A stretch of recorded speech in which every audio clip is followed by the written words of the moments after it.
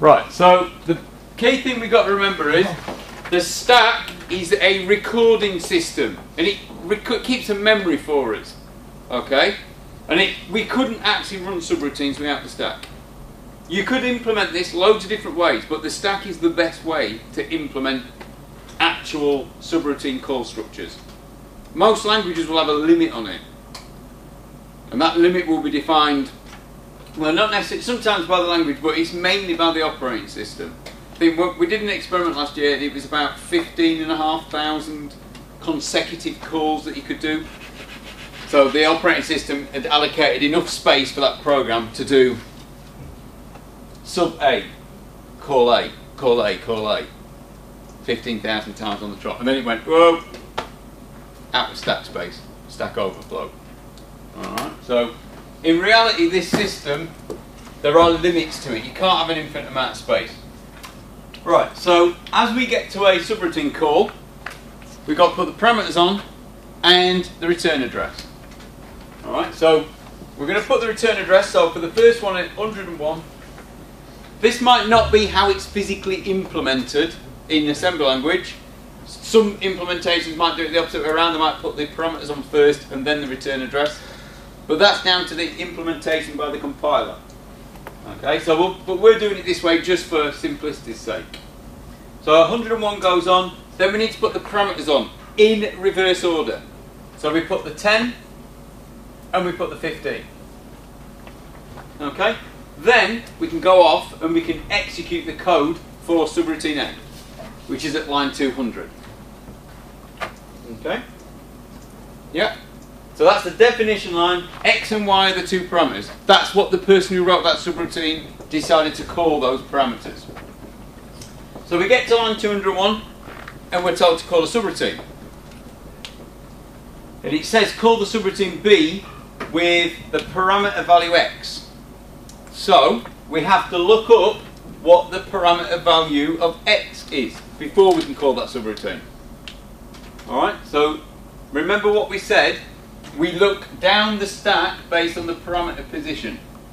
So parameter 1 is 1 from the top of the stack in this example. So if we go back 15, looking at what we had originally, yes, 15 was the one down from the top of the stack.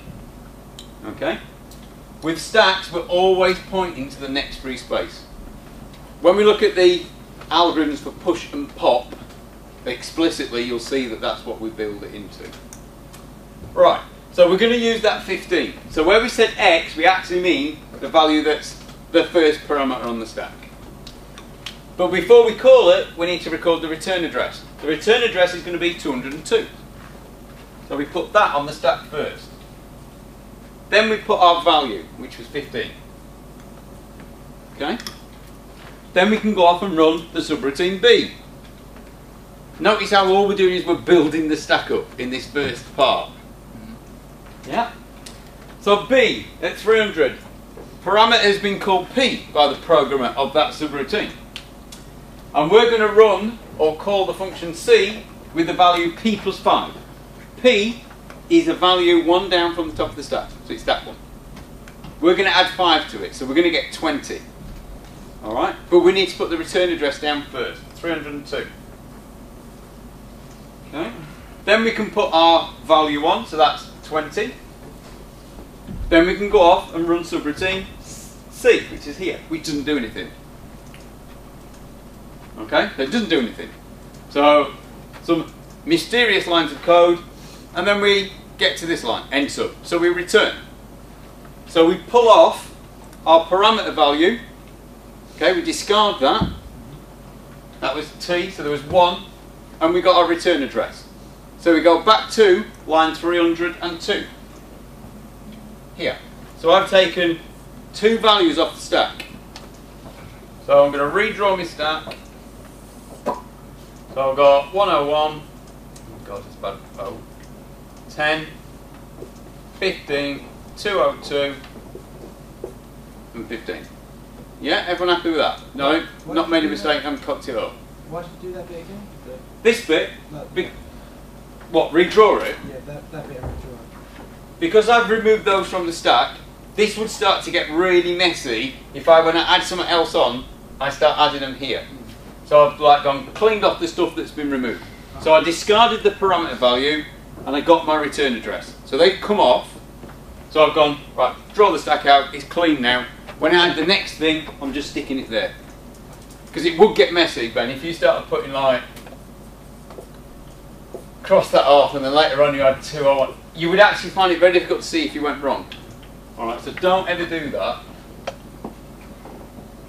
You'll see when we do the reverse polish that if you don't do it this way, you will drop yourself in the right mess. Okay. Right, so we've come back to this line, because that's the return address, but this is another subroutine call. We're passing a parameter to subroutine E of 10. The return address this time is 303. The parameter value, there's only one, is 10. Okay, as soon as we've done that, we can go off, change the program counter so we go to this subroutine. Okay, parameter 8 is mysteriously used. We don't know what it's used for, we don't care. We get to the end subline, we say, right, okay, we need to go back to the previous bit of code we were executing. But before we do that, discard the parameter value. If you forget to do that, it's all going to go horribly wrong. So we discard the parameter value, pick up the return address. We now know we're going to go to 303. So I've removed some stuff from the stack, so I'm going to redraw the stack. So I'm now back here, which is the end of the subroutine. Okay, this subroutine has one parameter. We need to discard that value and pick up the return address, 202. So I'm going to redraw my stack. The nice thing about stacks is they're quite easy to see what the last number was you took off, because it was the last number you crossed out. So I'm back at 202, which is this line. 202. Oh, end of a subroutine. This subroutine had two parameters. I need to discard those two values. So discard, discard, pick up the return address, 101. The stack is now empty. If I then find an end subline somewhere in my code, there is something fatally wrong happened. Okay, 101. So I'm back to execute that. And that's it. And that is the basic process of, not how it actually physically works, because the compiler writes all this code. Okay, but that is the basics of the call structure on the stack. Okay, stacks are great because they are a remembering system. If you want to like solve mazes, stacks are very helpful for recording. So if you got to a location in a maze, say a maze like this, the world's most complicated maze. Well, it is the way I'm drawing it anyway. It's nearly still a swastika. Apologies, well, it's not really. Right, so if I started here, obviously, if I was following this maze round, I have no option. Do you know what? You know, have anyone been to the maze at Leeds Castle? Yeah, I've been to that, and I was walking around it, and I was like, yeah, I can do this, I can do this.